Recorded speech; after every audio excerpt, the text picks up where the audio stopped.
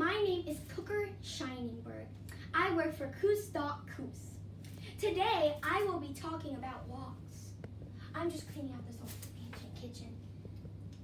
This artifact is from ancient China. You use this for cleaning it as a multi-purpose cooking pot. This pot is used for stir-frying, steaming, pan-frying, deep-frying, poaching, boiling, mixing soup, and spooling nuts. To mix it, you have to use a hook. So, it is a really good artifact for different needs if you need it in your kitchen. The two materials they use to make this is carbon steel and cast iron.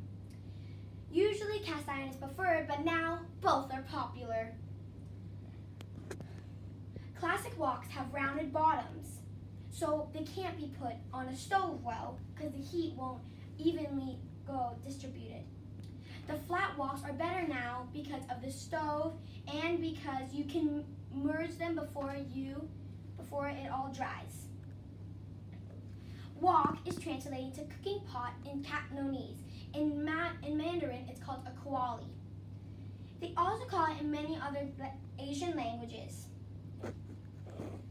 Fun fact, first woks were made in the Han Dynasty.